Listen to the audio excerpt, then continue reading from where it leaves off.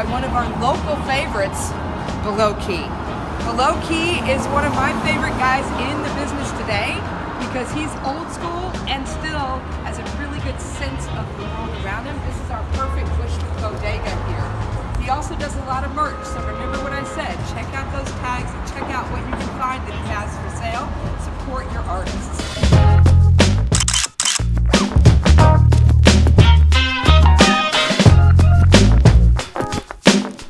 This is for a man that lost his life just a couple years ago now. It's probably been a lot longer than any one of us want to remember. This is for Vato. He's known for doing the Hoodwick. He's also known for being a permanent fixture at Brooklyn Bazaar, for being a permanent fixture here in this neighborhood. He's still very much missed by a great deal of people that live in this area. This piece, by the way, was done by Zimer, another one of our Brooklyn born and raised artists and graph writers. How's it going, man? Can I get a large iced coffee?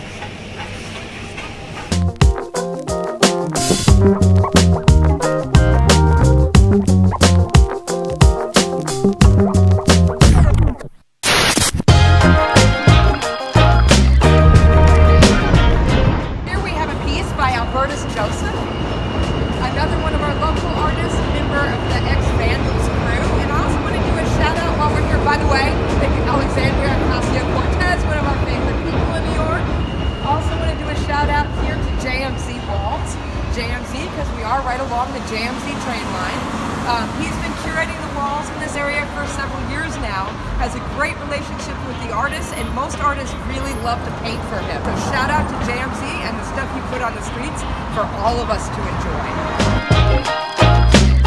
So guys, here we have a piece by two artists from Brazil.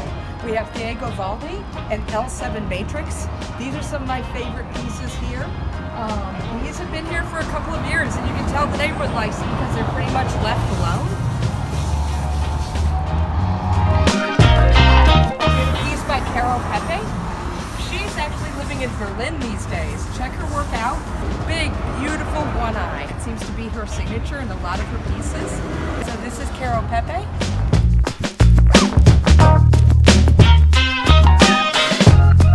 It's here by Drinkala inside. That's the other really cool thing about Brooklyn. If you ever visit Brooklyn, two things you've got to do. Get yourself to a rooftop and get yourself to the backyard of a restaurant or bar, because that's where the magic in Brooklyn really happens. If you're not familiar with Project Red, it's an international AIDS project to draw attention and awareness to AIDS and people still fighting this around the world. It's curated, I believe, by Bono from U2.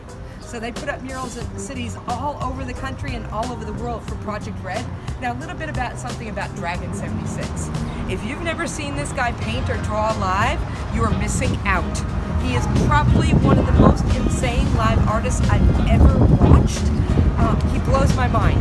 Every single time I see him, no one can compete with him when it's drawing live. So this is Dragon 76 and a piece he did for Project Red.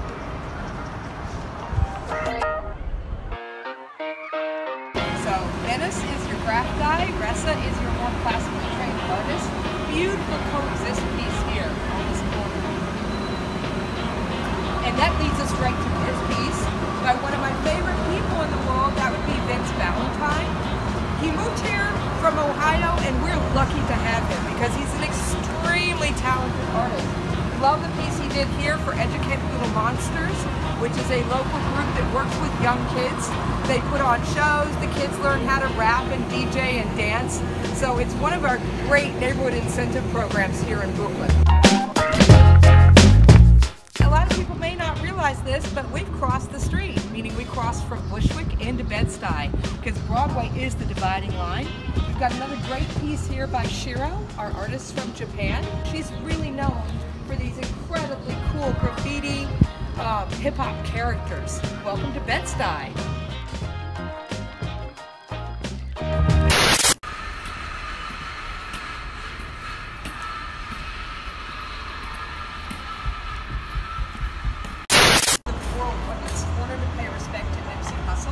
This piece is painted by Foxx. Now, everything you can say has probably been said about BK, but I will put it this way. artists from all over the world are going to use lots of different techniques to put up a wall. Some of them are going to come out the night before. They'll have this on their computer and they'll actually project onto the wall. Other artists are going to use grids. Some of them are going to use all these different tricks, not BK. Everything is done by hand, on the wall, just looking at a reference photo and putting it right back on the wall. So this is BK Foxx and Nipsey Hussle.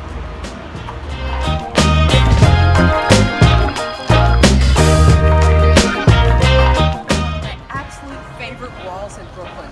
This big, beautiful piece that's been here for several years now is by Dasic Fernandez. Now, Dasic is from Santiago in Chile. If you ever get a chance to go to Santiago, you need to check out one of his major works.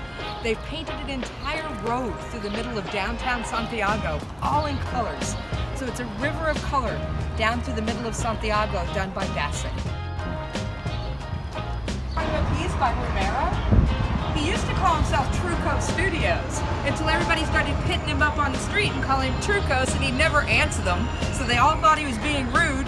It's just he didn't recognize it as his name. So this is Ramiro. He has an incredibly cool style. The second you see his work, you're going to recognize it. I really love when I find pieces by Ramiro. Pops art. You've got his bunny, which has kind of become his signature over the years, but you've also got a really good window into how incredibly talented this dude is. So if you're looking for somebody to do a portrait for you, he's one of the men you should call, because he does incredible work. And in this case, this one is very timely because this wall was done for what we're all dealing with now, COVID. As you can see, even over here, he's saying, wash your hands or no dinner for you. But here's the message we want to get out. This is us right here. Be positive. We will get through this, and New York is strong.